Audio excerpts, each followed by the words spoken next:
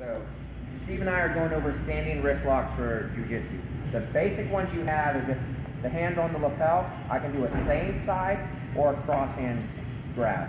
So on my same side grab, I'm going to be peeling it just so I can get the other hand over. Then I can start twisting for that wrist lock there. The other one is if I'm coming across, always being wary of that free hand. So I'm always hiding my jawline underneath that shoulder. So as I'm here, I'm coming underneath again so I can get the wrist lock here. Okay? So that was my same side wrist manipulation,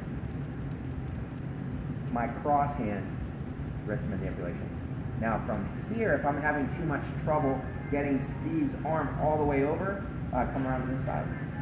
I'm going to raise my hand and angle my body, which will change the position of his hand to where it's in this position. So now as I come in here, now I have it halfway, and all I have to do is bow towards Steve for wrist lock there. If I'm having trouble with that, then I'll change it into a walkie-gatami and break the elbow with my armpit here.